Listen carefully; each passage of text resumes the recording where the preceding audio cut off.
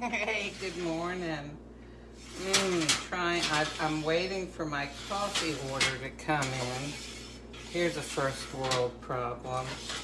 I don't have enough variety here. Let's see. I guess I'll have vanilla custard pie. Well, I was looking at this inspirational quote this morning, and it said, some people thrive on negativity.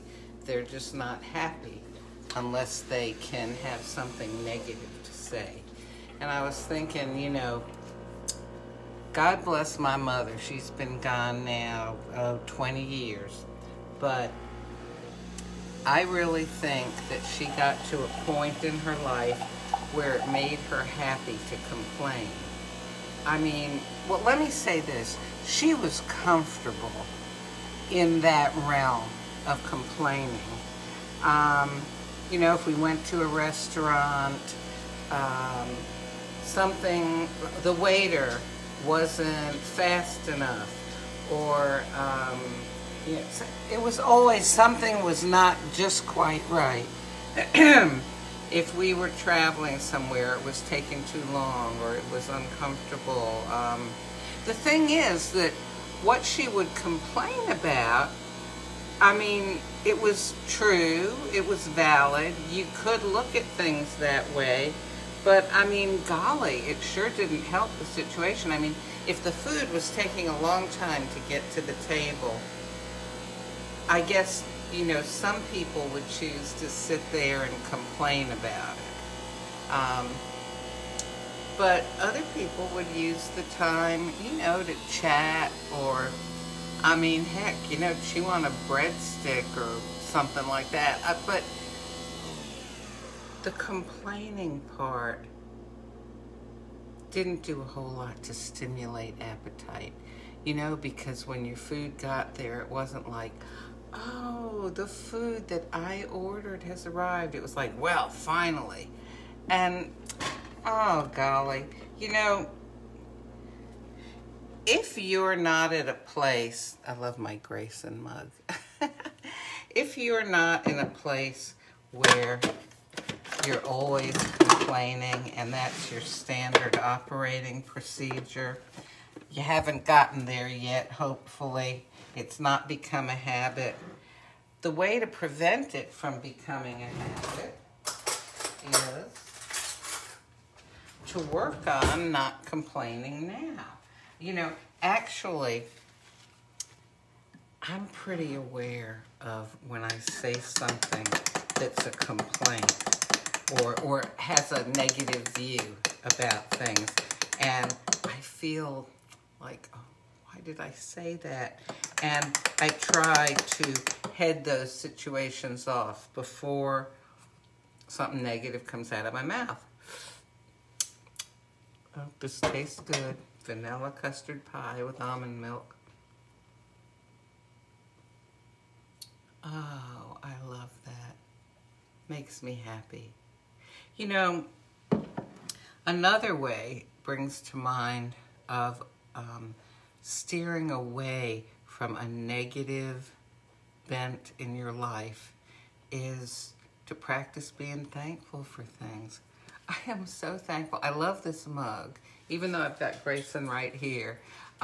When my daughter got it for me as a gift, and I've had Grayson groomed several times, and he's just looked so beautiful. I've had him groomed so he looks like a doodle, groomed so he looks like a regal poodle.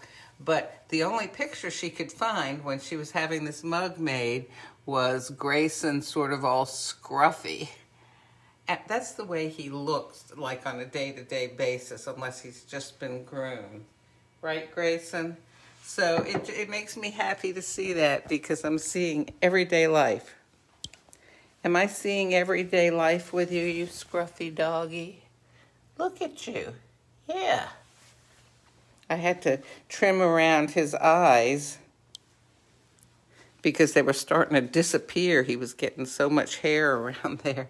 Anyway, but the thing is, I'm thankful for the mug. I'm thankful for what's in it.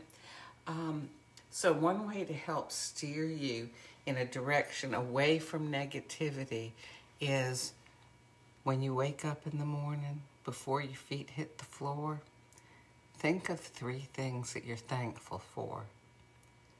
And before you go to bed at night, think of 3 things that you're thankful for. Because honestly, this does have an effect on your outlook. It actually affects the biochemistry in your brain. Did you know that?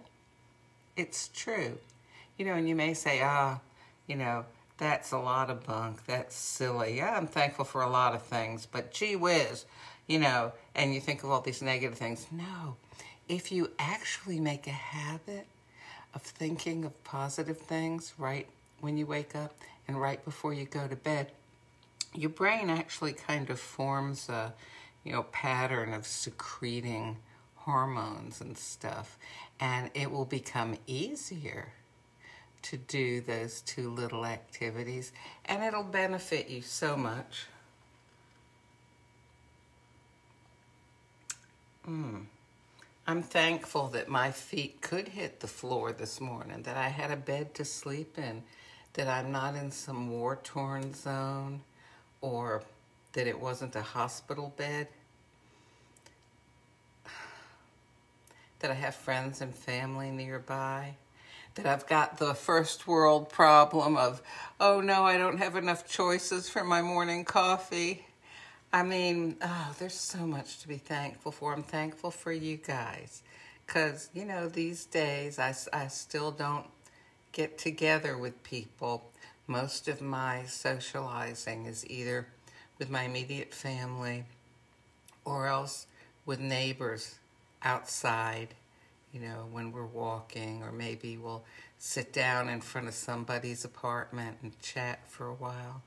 But, you know, no get-togethers. But this is my big get-together every day. I hope that you have a lovely day.